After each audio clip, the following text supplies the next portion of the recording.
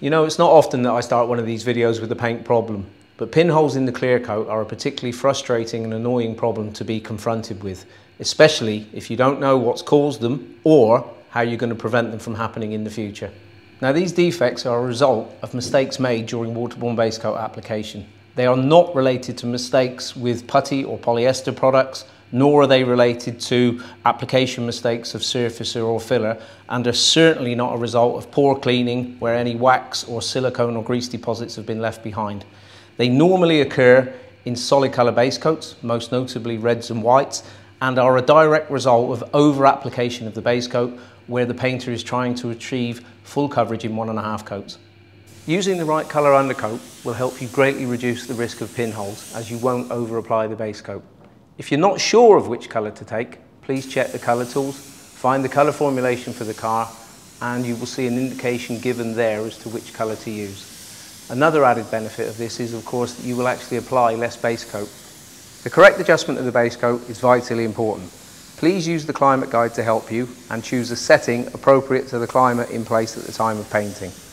Remember, the more extreme the climate, such as hot and dry conditions, the more potential there is for a problem. That's the first coat of base coat applied. Normally this would be, as you know, in a 1.5 coat continuous process. But I just wanted to take the time to see, is there a difference? And quite clearly, I can still see the grey surfacer or filler underneath, whereas the white is obliterated in the first coat. This means, of course, on the white, I'm only going to need that half a coat more. On the grey, I might need to apply 2 coats, meaning I'm going to use more base coat and meaning more cost.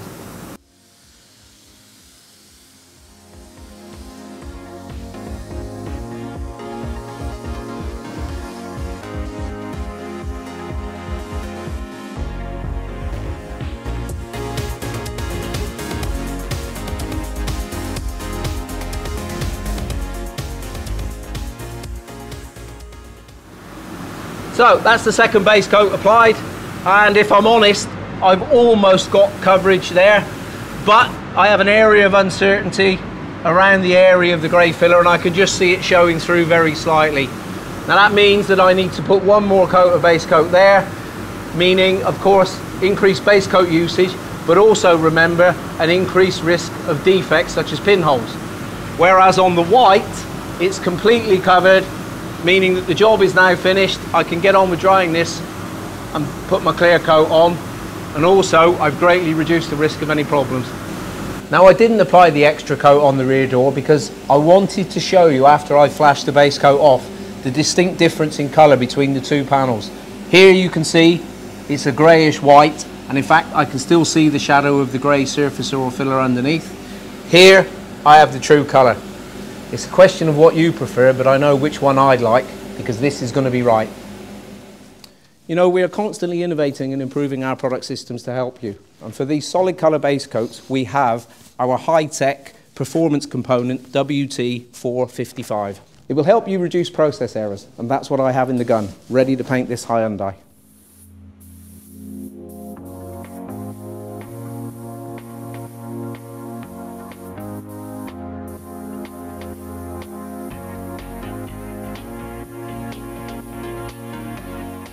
Painting this bumper, I need to be careful that I don't over-apply the same area too many times, as of course it's necessary for me to paint all of these little complex shapes to make sure that I have full hiding.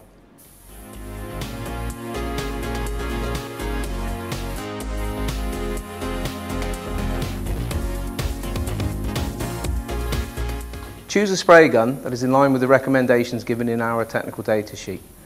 Remember, too big a nozzle size will over-apply the material and can lead to problems with splashing and defect formation in that way.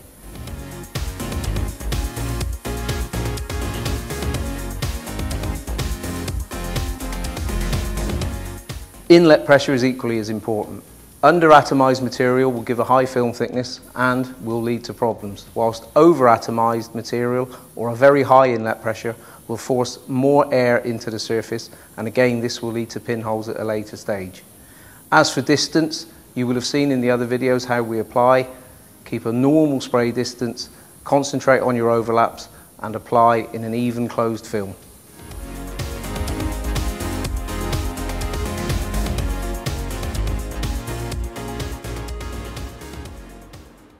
For drying the base coat, I have some options. I can either leave it at ambient temperature, let it do its own thing. I can increase the spray temperature within the cabin. Or, if available, like here, I have an in-booth blowing system. Now these are normally set at a pre-designated volume of air and a temperature of around 38 to 40 degrees C. Most common in the market though are handheld Venturis, and this is where sometimes people can go wrong.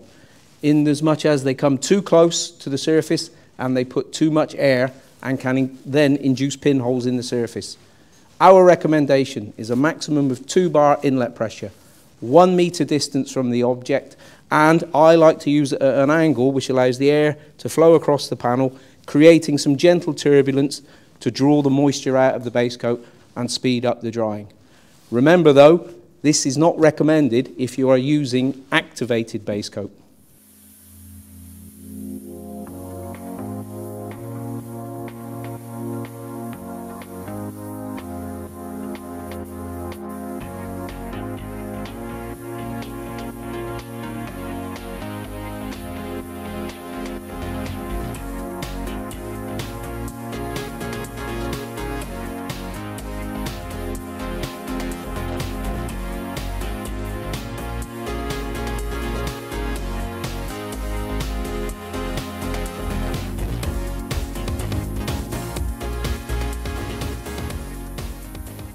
Well, if you were suffering from pinholes, I hope that you found the last few minutes of interest and will be useful to you.